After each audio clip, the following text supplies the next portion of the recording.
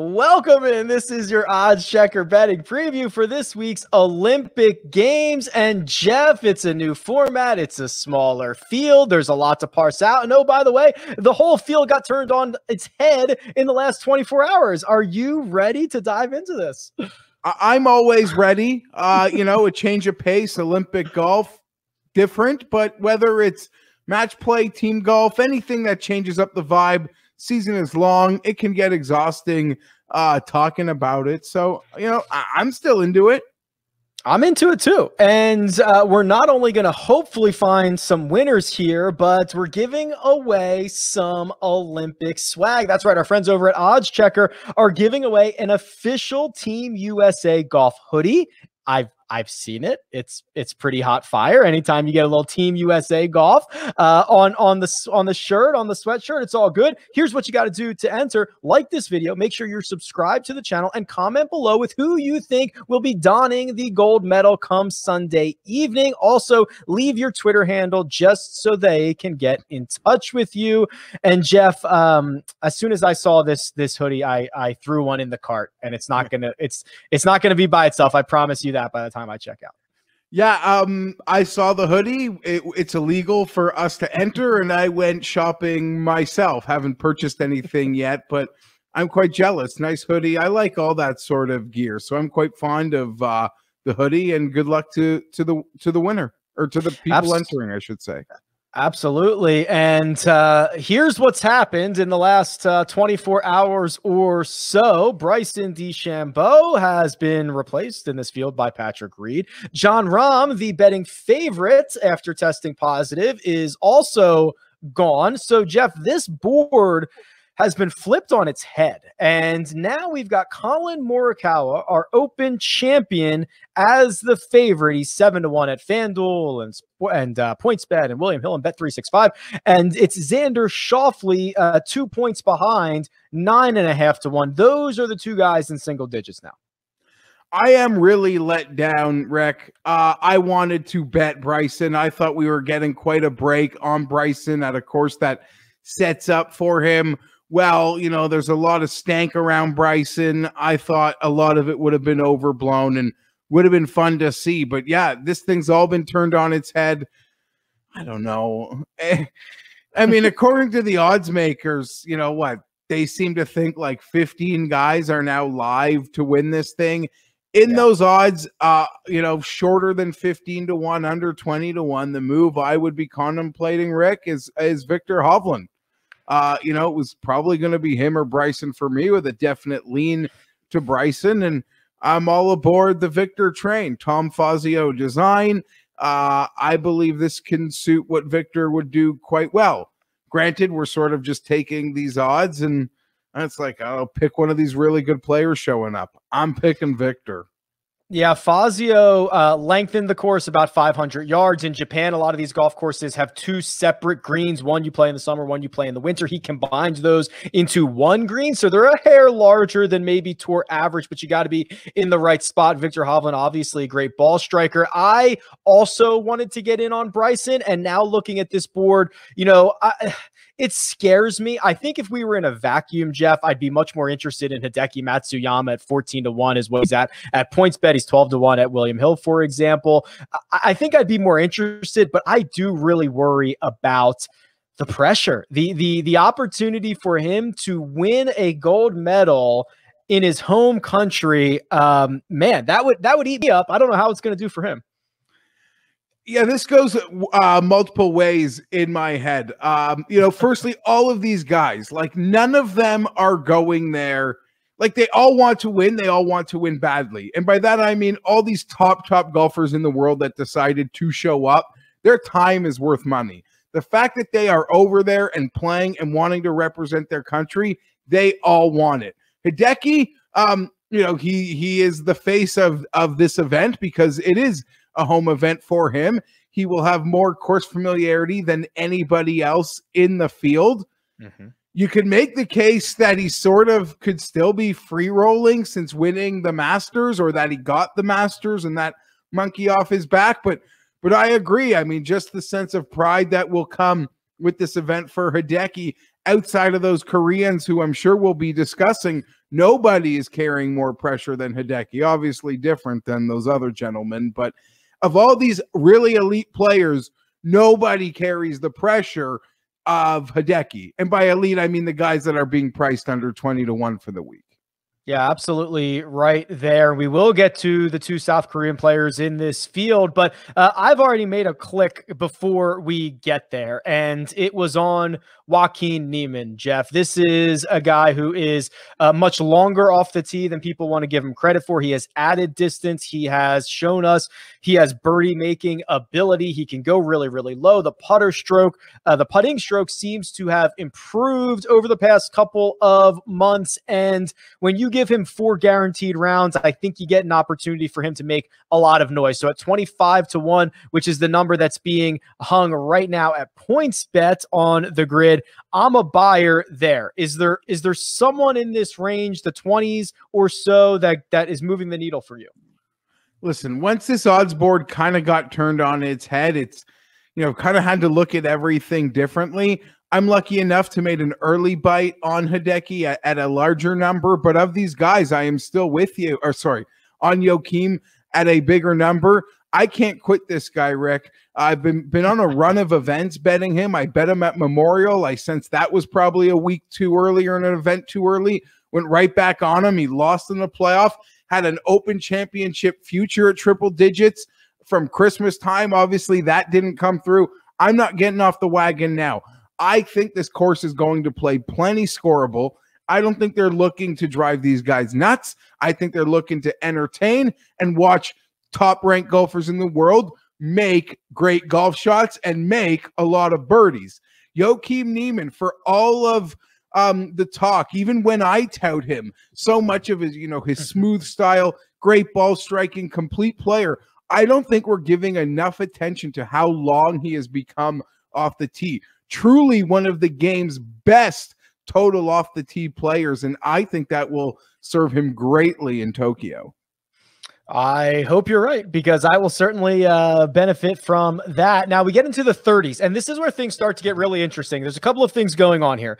The 30 to 50 range, I think it's starting to run out of guys that have legitimate win equity. It includes a couple of really interesting ball strikers like Corey Connors and Tommy Fleetwood, and then it also includes both Sung Jae Im. Sung Jae is 30-1 at PointsBet and Bet365, and then Siwoo, who is up to 66-1. That's a number you're going to want to certainly shop across the board, who, if you're not paying attention, Geoff, the South Koreans have to do mandatory military service. All of their males do. And one way to avoid that and to not have a 2-year stop on your professional golf career is to medal in your prime, is to medal at the Olympic Games. So you mentioned it earlier. There is no more incentive for these guys, and color doesn't matter. Gold, silver, bronze does not matter. If you get a medal put around your neck on Sunday evening, you're in great shape. So I assume that is going to drive a lot of the betting action. Do you agree with this kind of narrative and sentiment around these guys?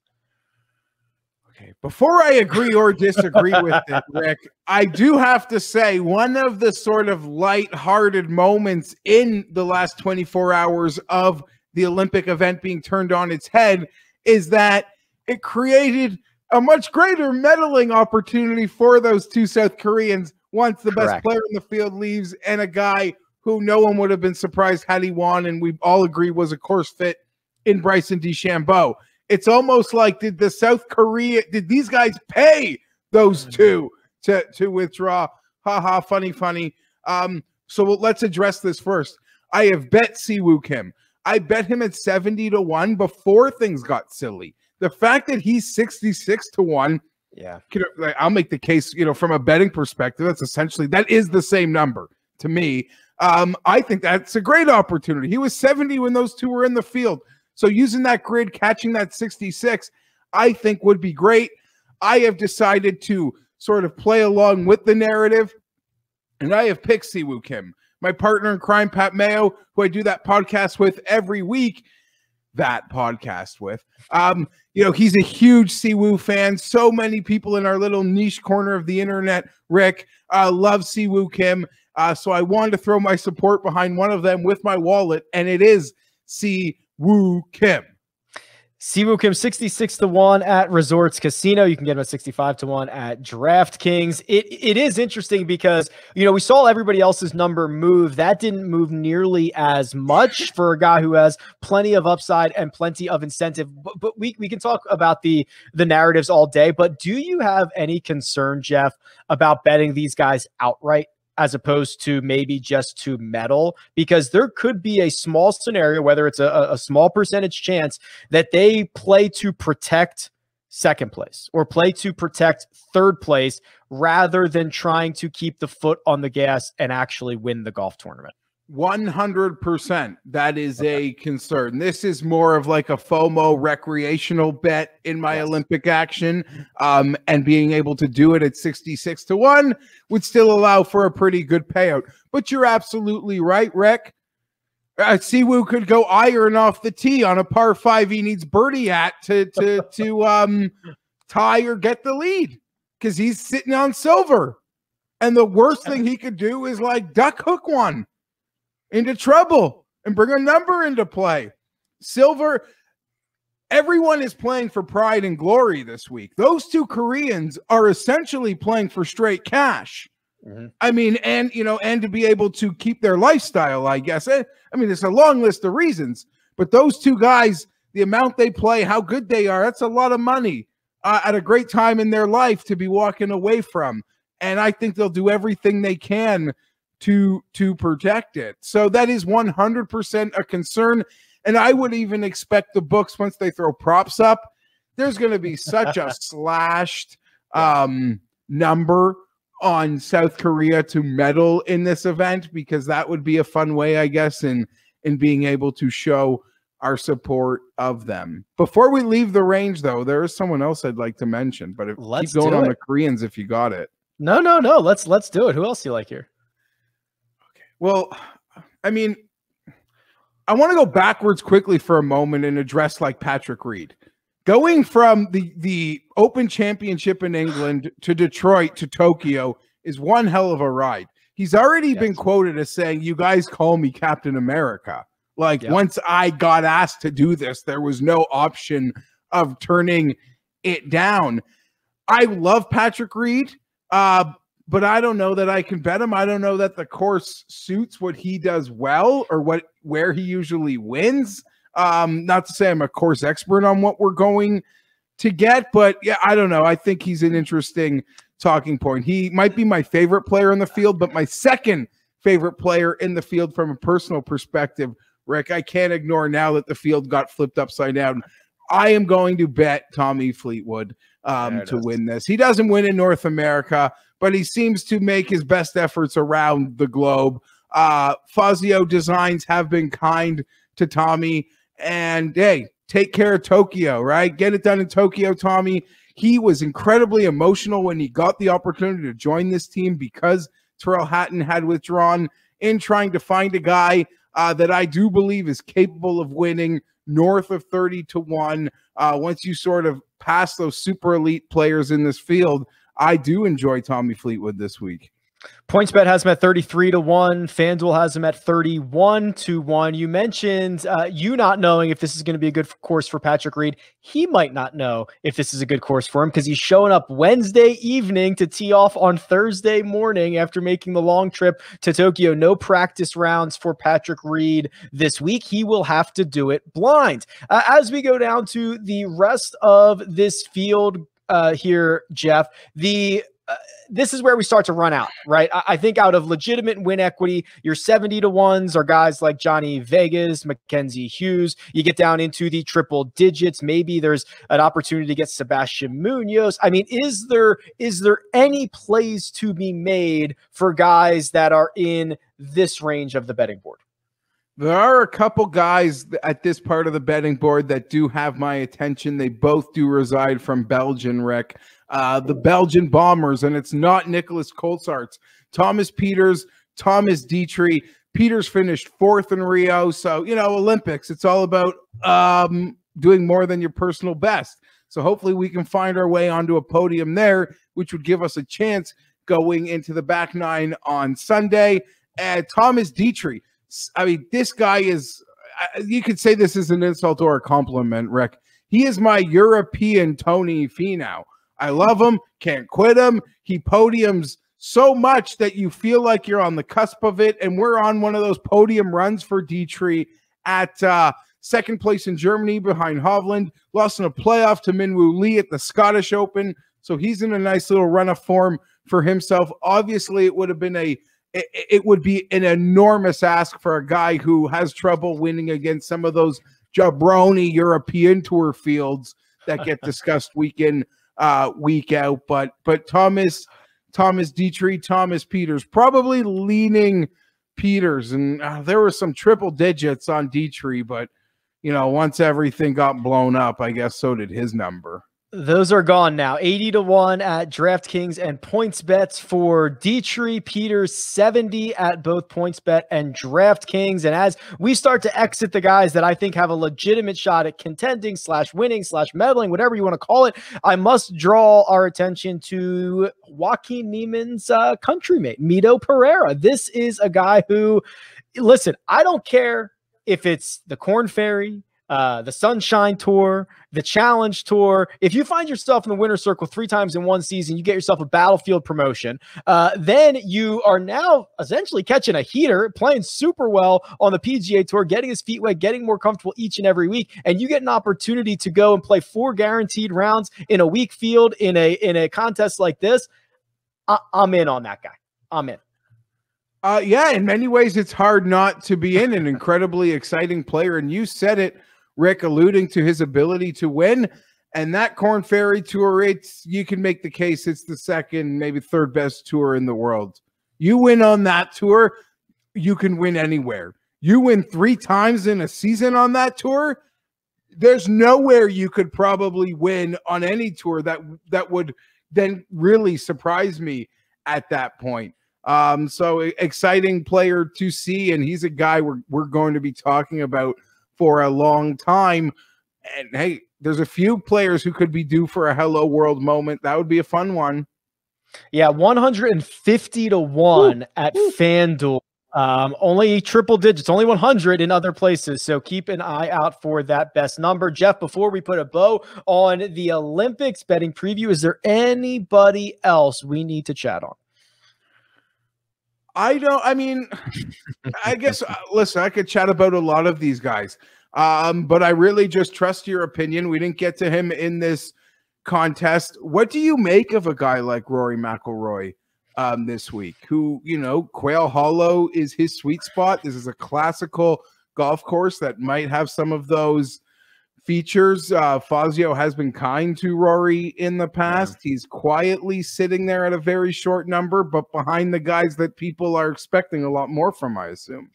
Yeah, I'm lukewarm, and I'm somebody who I think as the week goes on, if there's someone I'll grow on, I think Rory is one of those guys. He had made some comments earlier about, there's not much to do in kind of Tokyo in the bubble. I'm going to spend a lot of time at the golf course, 12 hours a day, and it's going to allow me an opportunity to kind of work on some things, and that can go in 2 directions. But Rory, if he can lean into his weapon, which is the driver, he's dangerous at a lot of places. I have concerns about his wedge game. I have concerns about the putter, but I'm lukewarm on him at this price, 12-1 at DraftKings. And in closing, I believe a great narrative, or in some ways, just for us in this content space, Rick, Xander Schauffele winning, and then we have to spend so much time debating its merits, its importance, and then what that will do to his number at other big events that have full fields going forward, as we are on the precipice of a FedEx Cup. No, I can't spend the time debating, is this better than a CJ Cup? Is it better than the Greenbrier? Where does this I can't do that. Just finish third or something, Xander. Yeah, that's where it would go. Like, at least Justin Rose, having won the gold, he already had a major championship. So it just sort of, it added it's a nice exclamation point on a career of a player that has won majors, has been a European Ryder Cup stalwart, has won, pretty much everything, even carrying a #1 in the world ranking at one point in his career. So it's such a nice little prestigious footnote on a career like Justin Rose's. it'll be interesting. And I'll have to do it next week, is debate the merits of whoever gets this gold medal and where it stands on their resume. I love it. I love it. This is going to be fun. I know the field took a hit, but this is still going to be a ton of fun. A lot of guys playing for a lot on the line. And if you want to get in a draw for a Team USA official golf hoodie, I've seen it. It's sick. Very easy to do. Make sure you are subscribed to the channel. Make sure you hit the like button and comment below with who you think is going to win the gold medal. Leave your Twitter handle. That's it. Gets you in the draw. That's Geoff Fienberg. I'm Rick Gehman. This has been your odds checker betting preview for the Olympics. We'll catch you next time.